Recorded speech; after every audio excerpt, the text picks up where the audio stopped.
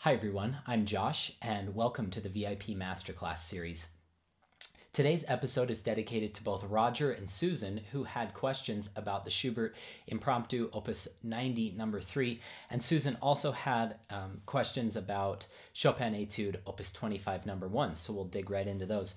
Roger's email was quite short. It said, "I apologize if I bomb you by email.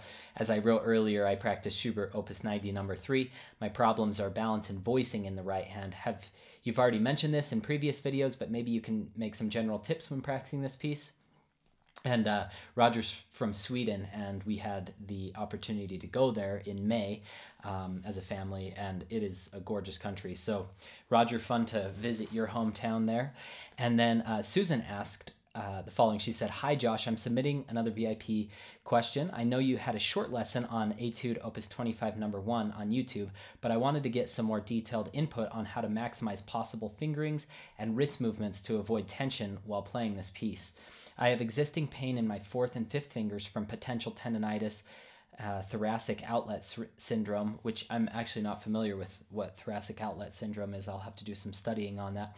"And any continuous extension of the fifth fingers without pulling them back into the normal closed hand position triggers pain. I am preparing this piece along with Schubert Impromptu Opus 90 number 3, which requires even more fifth finger stretches. I was taught by my teacher to, whenever possible, as soon as a stretch is finished, to bring back to the closed hand position as much as possible, but it seems difficult, if not impossible, to do that in a piece like the Schubert Impromptu." So I think there's a little bit of a problem there, Susan, because you're saying when you bring it back in, it causes pain, but that's actually when you're relaxing. So I'll do my best. I hope that I can help today. Is there a technique that I can use to make the stretched out position as comfortable as possible? So let's just dig right into the Schubert, since both of them had questions about this, one of the most beautiful pieces ever. I've never performed it, but I've taught it so much that I feel like I know it. Christian Zimmerman has one of the most beautiful recordings out there, along with Murray Pariah, and there are many, many others, but those are just, Murray Pariah's kind of captured my heart with his Schubert playing. I think he's one of the finest Schubert players. I also enjoy Mitsuko Uchida's Schubert, as well as Wilhelm Kempf's Schubert and Radu Lupu. And then, of course, Babayan and Trifonov. Anytime you can hear them play anything, they'll always be a treat to hear. So here's a little bit of the Schubert.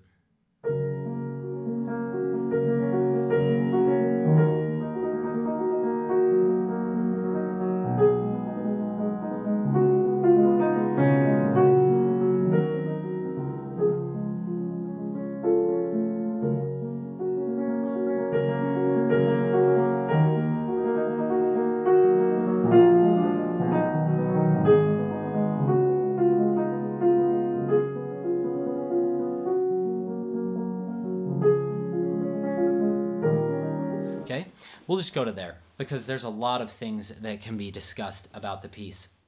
Okay, so Roger had asked for general tips, and Susan had asked for the most comfortable ways to have outstretched fingers. Okay, Susan, so the first thing I want to tell you, and Roger, because Roger, every tip in this video is for you, and then some specifics for Susan's question. Susan, if you hold your hand to your side, now I can't speak for you, but I'm guessing that may not be painful. It's probably the movement that's painful. So of going in and out. So you had said when you collapse back in, my guess is that you may be either the extension that you said causes the pain, and then the pulling back that's causing the problems. We want to minimize that, but we want to stay as relaxed as possible, and we'll also do some demonstrating with the Opus 25 number 1. I completely agree with your teacher. Anytime possible, I want you to collapse the hand back in. That's an invaluable tip for everybody in the group. I want to demonstrate with La Campanella, since we've had a few requests in the group for this, a practice method that you can do. I was teaching at Castle Rock Music Camp, just this little music camp down in St. George, Utah, last week, last Thursday and Friday, and there was a kid that was having trouble with Mozart Sonata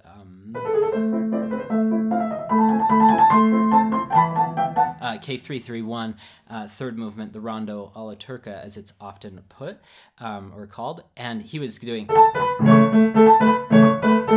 which is a super very normal problem to have. And then additionally, I got an email yesterday from someone who had purchased my pro practice of La Campanella, and he said, do you mind just looking at this, the first page and see how I'm doing? I've been practicing it for a year now with all of your tips. And it was very clean and accurate and pretty relaxed. What I noticed that he was doing a little bit of, though, is... Now, if you dissect that, what he's doing is he's jumping a little bit too fast from here to here. Okay, so I came up with a little exercise at the camp where I made the kid touch his fingers every time he stretched in the new positions. So I made him relax in each finger, in other words. So if you're doing... Okay, we're going to go here. We're going to touch all our fingers together and then stretch out and then collapse the hand in. And then stretch and then touch, stretch, touch. So it's kind of like a squid. Now, that is not practical. You're never going to do that. But Susan, what I would love for you to do to try to minimize that pain is touch all your fingers together here. Okay, now stretch down to the B, and now pull the hand in to this position. And you could even do the 1, 2, 4 or 1, 2, 3, whatever you're doing. I guess you could do any of them.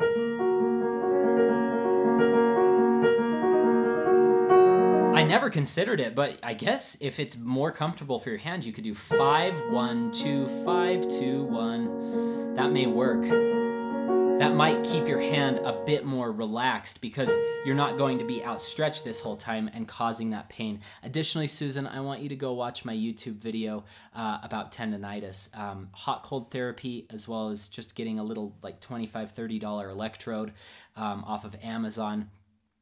And then massaging it each day in that hot cold therapy. Get a bucket of ice and then a bucket of hot water, and then just go back and forth for 30 seconds.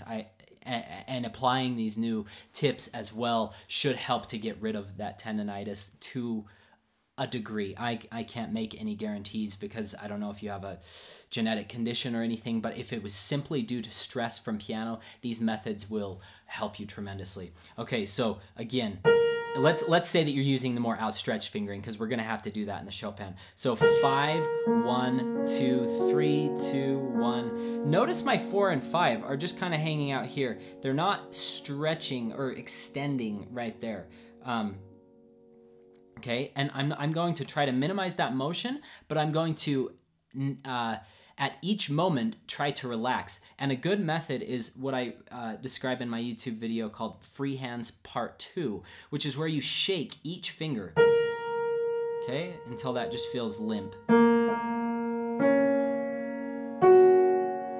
What you're doing here is you're getting out of positions and you're kind of collapsing like your teacher has said to do. Because even if you, when I say collapse that position and touch your fingers, that's like an extreme example. When you're actually playing,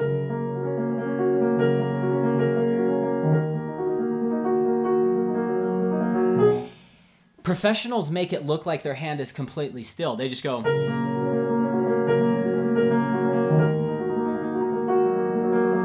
But actually what's going on is a lot of practice beforehand of relaxing that. So even though it looks like I'm not moving a lot, my hand is quite relaxed. I hope this is making sense. So what we want to do is we want to practice the collapsing, the touching the fingers. And I mean, I think that's worth the entire video in value, to be completely honest, because that just kind of came to me at the camp, but it embodies advice that I've given my students over many, many years of kind of rotating down. And that's also what you can do is in La Campanella, is kind of rotate that way and then rotate this way.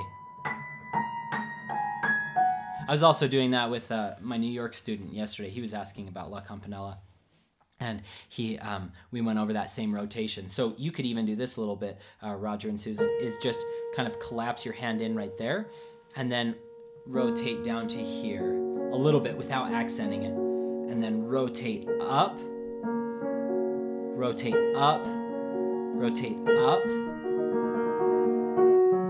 rotate. And what you can do is you can kind of rotate up for your melody notes. That will help with the voicing.